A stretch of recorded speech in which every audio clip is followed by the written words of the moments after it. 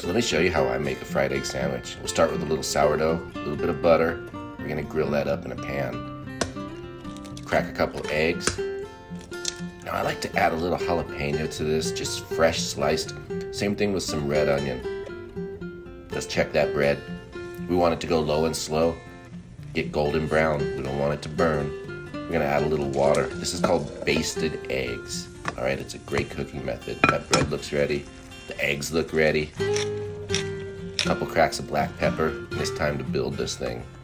Throw down that bread and we're gonna hit it with a little bit of mayonnaise. The eggs go on. We throw down the lid. That's it. Cut it. Check this out. Wow, what a treat. Cheers, everyone.